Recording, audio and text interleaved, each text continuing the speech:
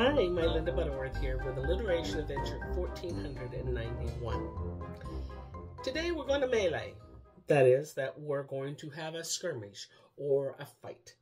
And somebody else would prefer not to have a melee, but they would like to have a waylay, in which we are going to interrupt or detain with some kind of conversation. But what makes this tongue twister alliteration so much fun is that it can be kind of confusing as like, what in the world are we doing? All right. And that's the whole idea. We'll confuse it all so we don't have to fight. All right. Are you ready? We're going to do this 3 times quickly.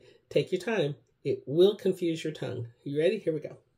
Why melee when we may waylay? My waylay when we may waylay. Why melee when we may waylay? Did you get that one? That one was kind of confusing. I think I understand it.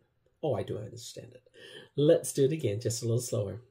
Why melee when we may waylay?